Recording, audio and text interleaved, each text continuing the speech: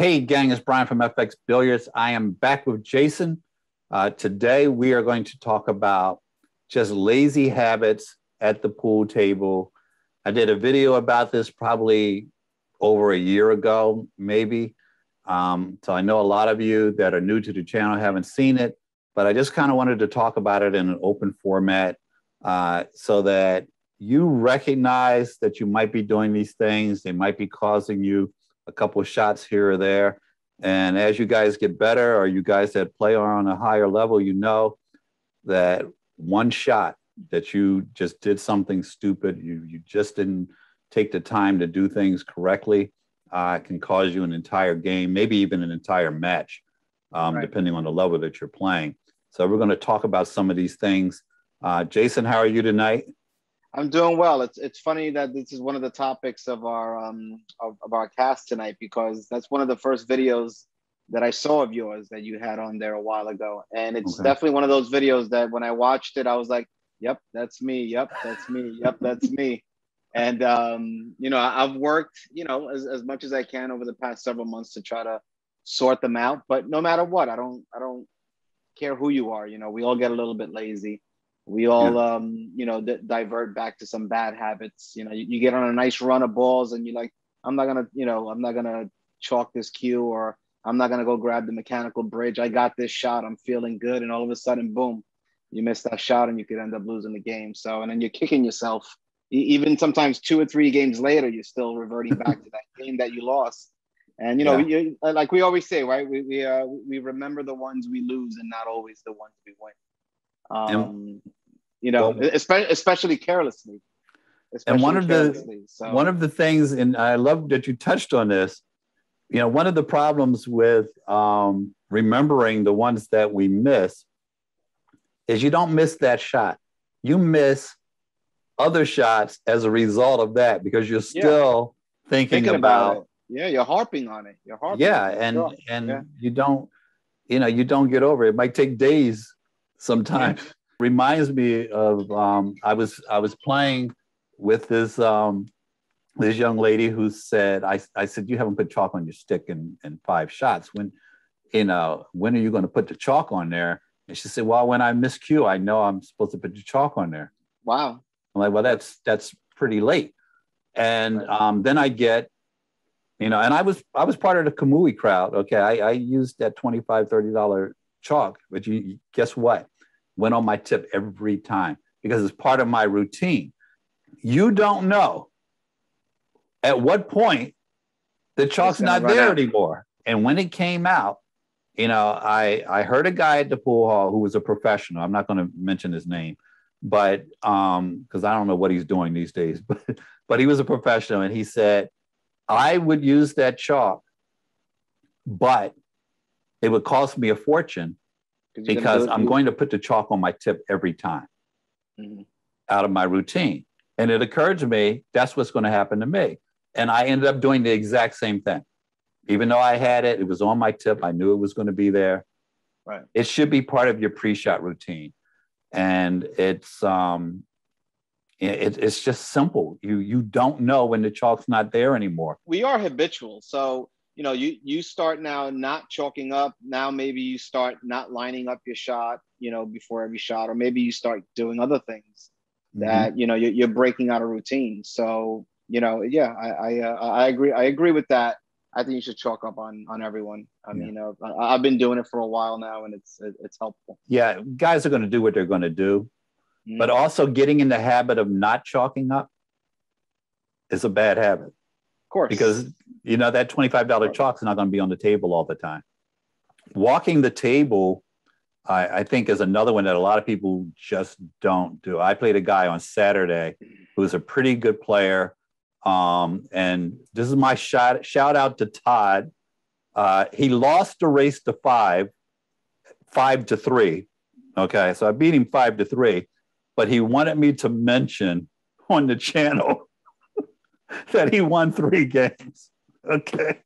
But that's respectable. There's your shout out. That's respectable, Todd. Good for you. Yeah, there's your shout out, Todd. Todd only lost 5-3. But he's a very good shot maker. But at least on one occasion, I told him, hey, if you walked around the table, did you see this? You know, here's your combination. And if you don't walk around the table, you're not seeing it from all angles. But for every shot, Bryan, I mean, if balls are clustered up, if you're not certain, don't make assumptions. Okay, especially if there's a cluster. It really helps to walk around, especially on clusters, because sometimes you see things you didn't realize were there. And I think it's a habit that I picked up from straight pool, because you might look at a cluster for 15 to 20 seconds to figure out what you can actually do there. But I see people all the time. I saw Shane shoot a shot, and it was a video that I actually, I think it was a video that I did color on for the channel. And I did technical stuff on it, not color. But the shot, I think everybody in the auditorium could tell the shot couldn't go. And Shane, one of the greatest players ever, took a shot that didn't go. The camera angle, we could tell the shot couldn't go. Everybody in the auditorium could probably tell, because they're looking at the big screen, that the shot couldn't go. But Shane did not walk around the table and actually see that the shot didn't go. He made an assumption about the shot. So here we got one of the greatest players ever that, missed a shot that I don't remember, but it probably cost him a game at the level that he's playing, because he didn't look to see that the ball actually did pass the other ball. So no, you're not doing laps around the table every time. But if there's any doubt, and there's doubt a lot more often than you would think, but if there's any doubt, go ahead and walk that table, because there's things that you might find. The mechanical bridge we already talked about. Guys, if you can't reach the shot, don't be that. Number one, don't be the behind the back guy. Number two, don't have yourself reaching. People still do that? I haven't seen that in such a long time. I'm sure they're out there. They don't do it where I play, because I think they would escort them to the door. Excuse me, sir. Yeah, I haven't seen that in a while. I mean, I've seen it on a couple of, a couple times, but I'm sure there's guys out there doing it. It's cute when girls do it, but when guys do it, come on now. Of course. Pick up the bridge, for God's sakes. But or practice a couple of the simple shots left-handed, the ones that you can't reach. You don't have to practice every shot left-handed. You don't have to run around. That is true. But if you know that there's 2 or 3, maybe 4 shots that come up every once in a while, you could practice those lefty. There's several of them that you can. So that's another thought. And I did a video on how to develop your offhand in shooting. Because I do it because I play on 9-foot tables. I play a lot of straight pool. And now I tend to play also position so that I don't have to shoot those shots left-handed. But yeah, you're right. The majority of those shots, where they are on the table. That's where, you need to practice them. I like to shoot the whole rack just because it's less boring. Right. But, work on those left-hand shots, get that bridge out of your hand. And I think one of the most fortunate things that happened to me was one of the first books that I ever read on pool was Mosconi's book, which, today it wouldn't even get published, by the way. It wasn't great. I love Willie Mosconi. He's the reason I play pool today. His book, looking back on it, from, God, it was published 50 years ago. But it was boring or inaccurate? Well, there were things that we learned later to do differently, like his balance point on where he holds the cue and stuff like that. But it wasn't a lot of information. And it was published at the time when there weren't a bunch of pool books and there was no competition, and he was Willie Mosconi. So he kind of threw some things together that somebody said, well, this is going to sell regardless.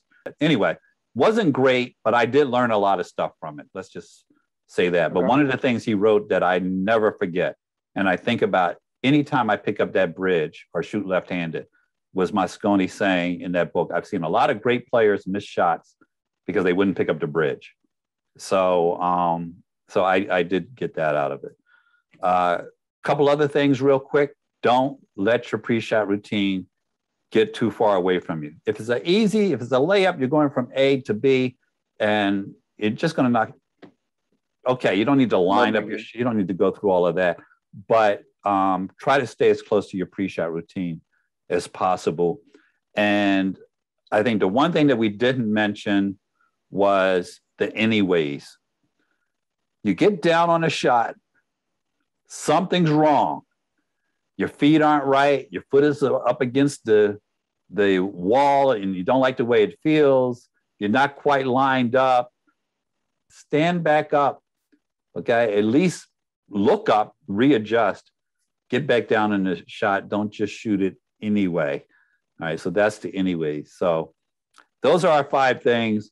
Walk the table, use the bridge, chalk up, don't shoot the anyways, and try to stick to your pre-shot routine. Don't be lazy, guys. All of these things are very simple things that make all the difference in the world. They are. Yeah, they are. Yeah. Good habits. Good habits. Yep. Good habits. Hit us in the comments. Let us know what you think. And Jason, thank you for thank you, Brian. I appreciate being on again. Always. Yep. Want to make sure you guys are subscribing. Hit us in the comments. Give us a thumbs up. All those things you know you're supposed to be doing. Very easy to do. So we will see you next time. Have a great day. Thanks, everybody. It literally did not pass the other ball.